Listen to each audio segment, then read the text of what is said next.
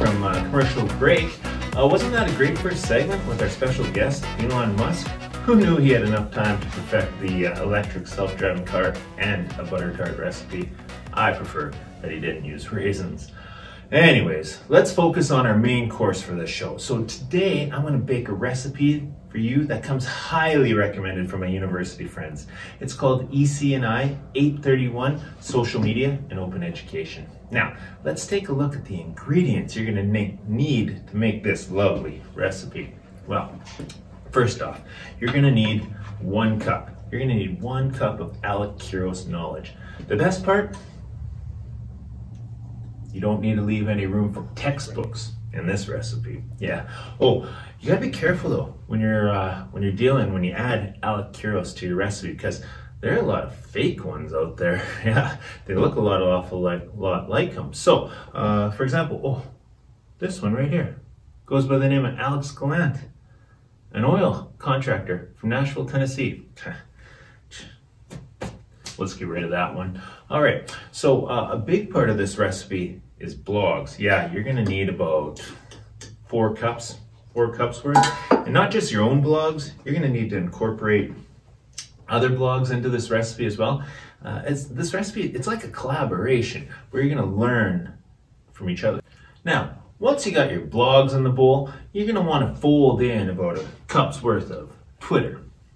Yeah, you're just gonna wanna mix that right in there, that Twitter in there with the blogs and the Alec Quiros knowledge. Yeah, get it all in that bowl. Perfect, perfect. Now, don't forget, you're also gonna wanna sprinkle in a little bit of those Twitter chats. I prefer, in my recipes, I prefer #ditchbook. It's in season weekly, Thursdays, 7 p.m. Central. Yeah, gives a little flavor to the Twitter. Okay, now we're just gonna want to set that bowl to the side and let it rest.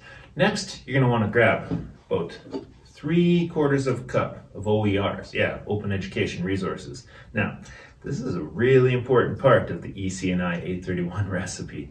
This is where you'll discover a lot of the taste, where the taste comes from. Now, this is just a preference of mine, but I prefer OER Commons in my recipe. But I know some like TED-Ed instead, which gives your cake more of a video taste.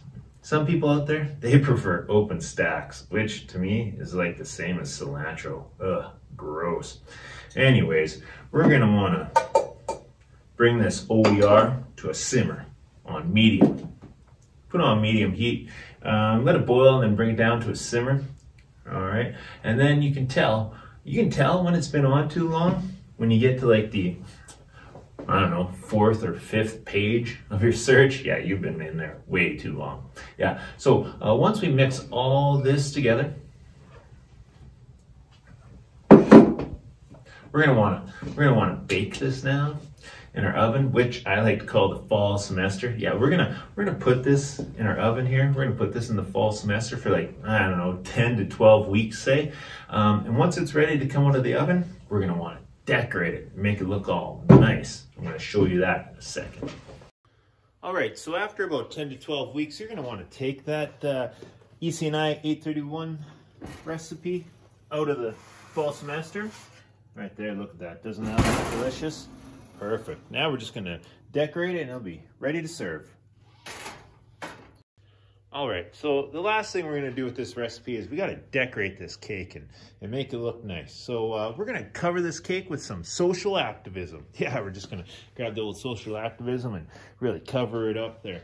Now, you know, we're in a lucky position to be a baker and actually have a cake to decorate. So, you know, really layer on that social activism. Yeah, you know, get some of your friends out there too to help you decorate this cake. Really take advantage of the situation you're in and, you know, put some tweets on there, maybe sprinkle in a little online petitions. You know, really encourage friends to get involved there.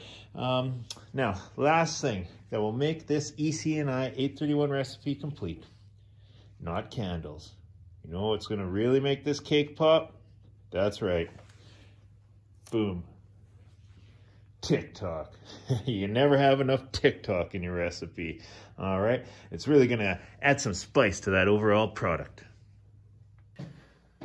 We'll be right back after this commercial break with a panel of judges to tell us what they think about this recipe. Okay, so no cooking show would be complete without a panel of judges. It's my honor to introduce these three judges to the Cooking with Curtis show. I'd like to start with Chris. You might know Chris from such great projects as Boys Can Knit. Hello, Chris. How's it going today, Curtis? Good. I also want to introduce Lee. You might know Lee from her great project at ASL Project, American Sign Language. As well, she also teaches at my son and daughter's school. And you might know Kelly from her awesome blog, Tech in the City. You have to see her phone. It's really cool. And we have recently started calling her Cricket Kelly for her new skill in vinyl cutting. So I think, Chris, we're going to start with you. Now that you've had a chance to taste the EC&I 831 recipe, tell us, what are your thoughts on this recipe? Well, Curtis, I can definitely tell that you've been working really hard on this recipe for the past 12 weeks. I can definitely taste that added splash of Twitter and the blogs that you've added. Mwah, delicious. I would recommend just a little bit of, maybe take it back just a little bit on the TikTok though. A little too much TikTok. Otherwise, delicious. Okay. A little salty with the TikTok. Understood. That's great advice. Thank you, Mr. Weber. Thank you. Thank you. Lee, your thoughts next, please. Yeah, my thoughts really do correlate with Chris in regard to the TikTok. Everything else is really sweet, really crisp, really fresh feeling. Just that TikTok, just a little too much salt, but I do really like your approach. I think that TikTok was the right way to go. Just hone it back a little bit on your next approach. Well done. Very, very delicious. Thank you for your honesty, Lee. Thank you very much. Last but not least, Kelly, what are your thoughts? Well, I do want to say that you perfected a recipe, which was amazing from the first one, which was maybe a little lacking.